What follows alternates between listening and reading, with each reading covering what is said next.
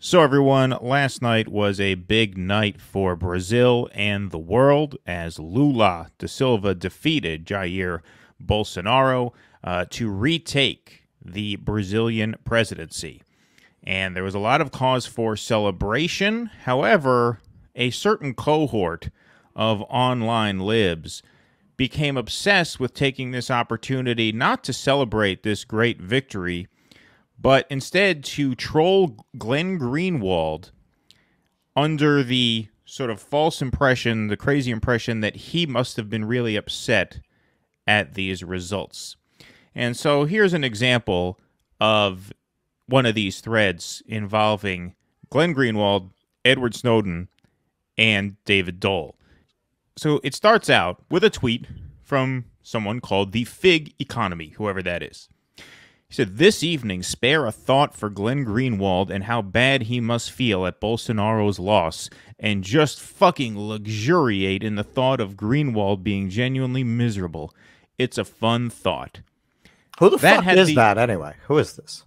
We have no idea. But he had the honor of being quote tweeted by Edward Snowden, who picked up on his nonsense tweet there and said, "Glenn Greenwald broke the story that freed Lula from prison. For that same reporting, Bolsonaro sought to put Greenwald in prison. He actually brought charges. Today on this site, quote, Glenn must be so sad Bolsonaro lost and Lula won." So we had some replies here, blah, blah, blah, but I recognize this one.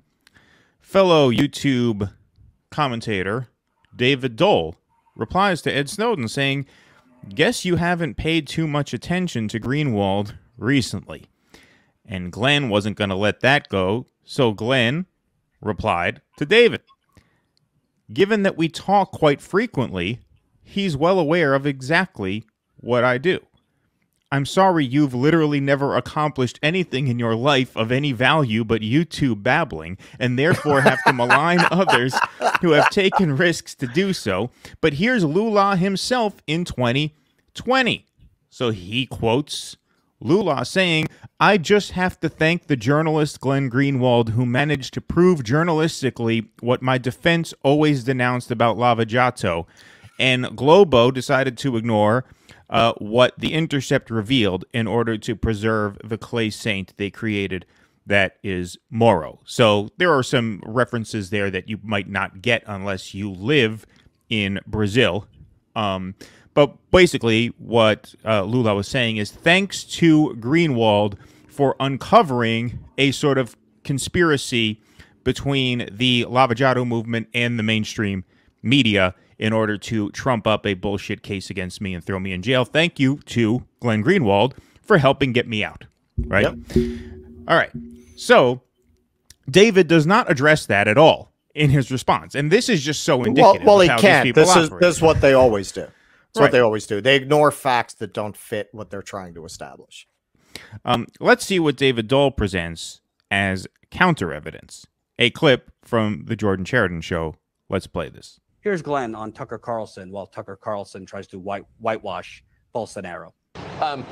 But the question of American media is important here because Bolsonaro, no matter what you think of him, relies pretty much exclusively on American-owned tech platforms, Twitter specifically, to get his message out. Doesn't that make him totally vulnerable to censorship by American companies? Well, he has been repeatedly censored by big tech platforms. He, when speaking about COVID, was often censored. When speaking about the upcoming election, is often censored. So Facebook and Google are essentially dictating to Brazilians what they can and can't hear, including from their own democratically elected president. And again, no matter what you think of Bolsonaro, you should have to think that that's a pretty serious problem. And I think it's a very similar dynamic to what has happened in the U.S., where the entire establishment essentially united against Trump. And so all these institutions that liberals and the left in the United States have long held with such contempt, neocons and the security state and corporate media, all united against Trump. And suddenly they were viewed with such favor by the American left and by American liberalism. That has happened to a large extent here. A Brazilian leftist will now often talk about Globo,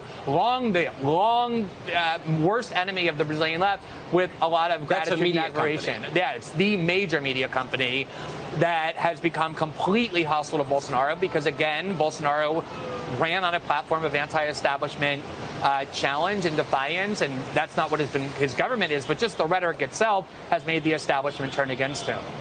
Putting aside, I can't speak for Glenn. Just because I'm criticizing Glenn, it doesn't erase done great journalism, won a Pulitzer, terrific reporting, obviously, on the NSA surveillance, his great reporting on Brazil and the corruption. Two things could be true at once. Somebody could have journalistic skills and do great journalism and suddenly become a hack. So, okay, now, I don't want to get too sidetracked taking Jordan to task, but how does anything he said in that interview make him a hack? He didn't say anything hacky in that interview. He just lamented the censorship. He's anti-censorship. The left, this used to be something that only the libs dabbled in, and now much of the left is dabbling in this as well. They're so convinced that they are right about everything that they very much resent having to prove that they're right about something. Right. They would much rather censor the person who challenges them. And what Greenwald believes, even though we got into this on our stream last night, his politics are mostly left politics. He's not a self-described doctrinaire leftist, but if you go down the list, his politics are pretty left-wing. His husband is a socialist politician in Brazil, okay? And so it's not a matter of where his politics are. His politics are pretty much left politics, more or less, right? But he, like I, believes very strongly that everyone in a democracy, left, right, center, wherever, must be made to prove their case through argument, debate, and persuasion and engagement. No one gets to just declare by fiat that their opinion is correct and muzzle anyone who challenges them. That is what makes democracy function. The open discourse, free speech. And so to the extent that Glenn Greenwald was defending Bolsonaro there, he was defending his right to a platform. Because even though Bolsonaro is wrong about 99% of what he says, he still has the right to express it, and it is still the responsibility of the left to prove that he's wrong. They cannot just put out there as a given that he is wrong, and therefore he does not have the right to say anything. That's not democracy. That's not democracy. And if you don't have that open discourse, then you have nothing. And Greenwald feels that very, very strongly. And I don't understand why people have such a tough time with that. I expect this from the corporate media. I expect this from the mainstream libs. It is really disconcerting and disheartening to see people like Jordan Sheridan. Doel, I'm not surprised about, and we'll get into that. But to see Sheridan not understand that what Glenn Greenwald is expressing is what used to be what the ACLU represented. The idea that freedom of speech is absolute except where law prohibits shouting fire in the crowded theater, the classic example.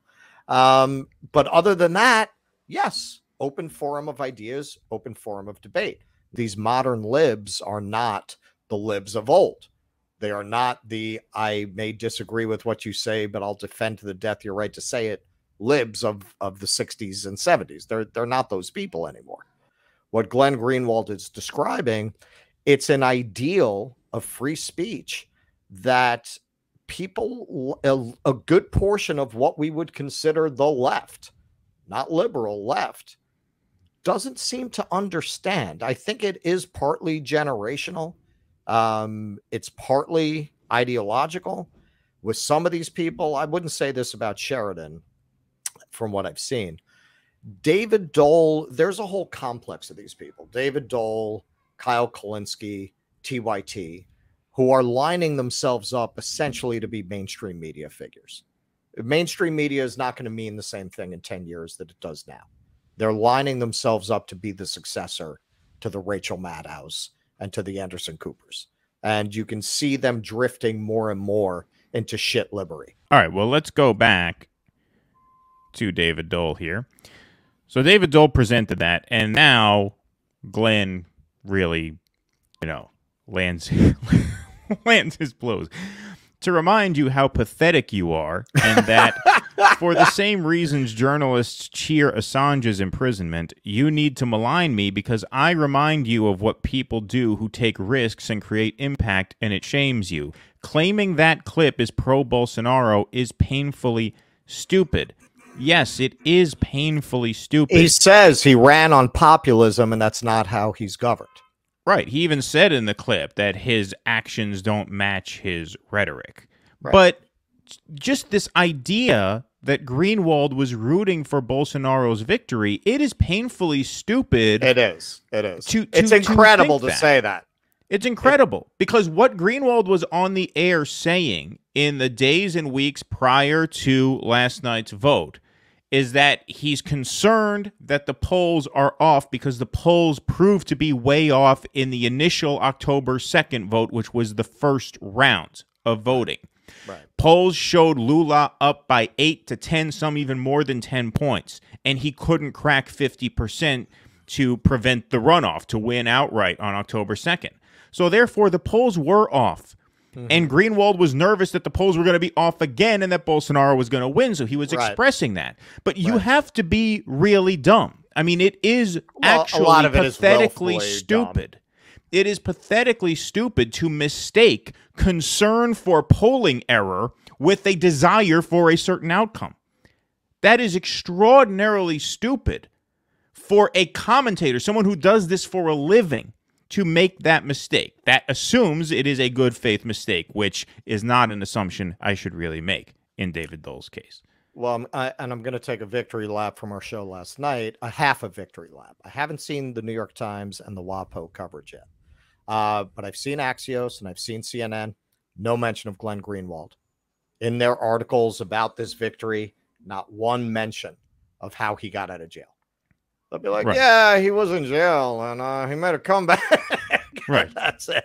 They have completely, that is Chomsky's manufacturing consent in action. You can see it in action right now. How do they maintain this very two-dimensional view of Glenn Greenwald as some kind of grifting conservative in left-wing clothing? By not telling you the facts. Right. When just play hide the ball with the evidence that runs counter to that. Yeah. They don't mention it. If there was ever a news story where you should be mentioning Glenn Greenwald in a positive light, it would be this one. They just don't. They just edit him out of history. Absolutely. All right. So David responds now.